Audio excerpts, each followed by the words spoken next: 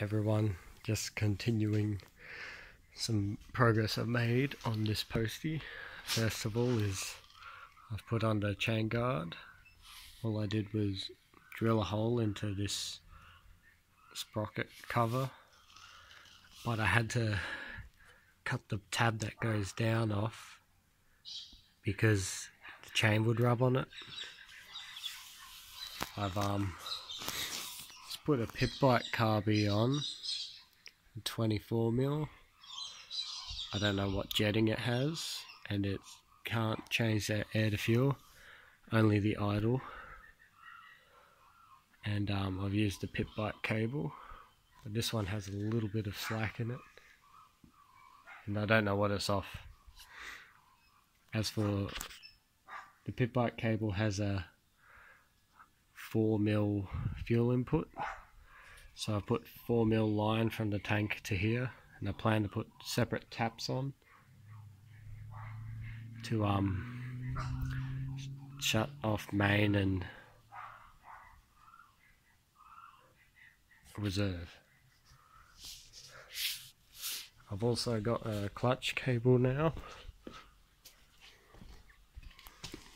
It's a 980mm one, just $10 cable with 70mm of travel, and that's about all I need because there's only a little bit of travel for the clutch anyway to engage and disengage.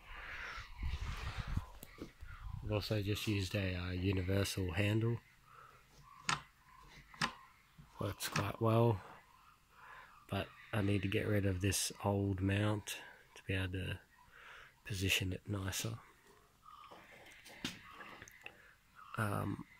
Another problem I had was with the spring. It kept falling off the original mount, so I've got a shorter one and put it off the bolt I've used to mount the zongshen engine on.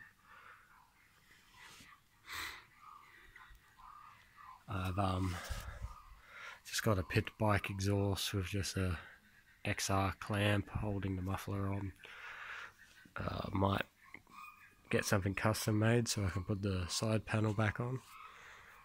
And the problem I had was this engine was producing too much volts and kept blowing the Parker and headlight. So what I've had to do is, from the plug, I've ran it to the black wire off your key, so it's running off regulated power now, and the unregulated wire travels all the way around into the voltage regulator here. But I've left it a female on this end, so if you were to put a postie engine in, you can basically plug that into there and have your original wiring, but that's got the headlight system running through it at the moment because there's a brown wire that it's soldered onto the yellow wire that runs through the system for unregulated power, and it will blow headlights off this engine's magneto anyway. I haven't wired up the starter motor yet because I've been lazy. It's kickstart and it's really easy to start, and I guess in this video I can start it so you can see how it goes. So with the key on, I'll also point out the lights come on because they're wired up through the regulated power now. So let me just check it's in neutral, which I think I said I wired up in the last video. Shouldn't need any throttle.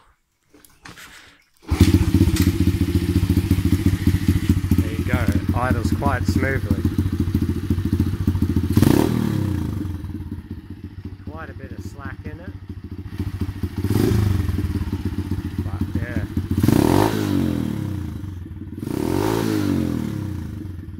Quite a punchy engine too. Shuts off with the engine shut off and the key. Yeah, it's a bit quicker than a postie, but yeah, top speed isn't much different. So, I mean, it's quite fun to take off in. And I popped a wheelie today on accident because of how short this clutch travel is. But yeah, just few things to top up on, and that's about it.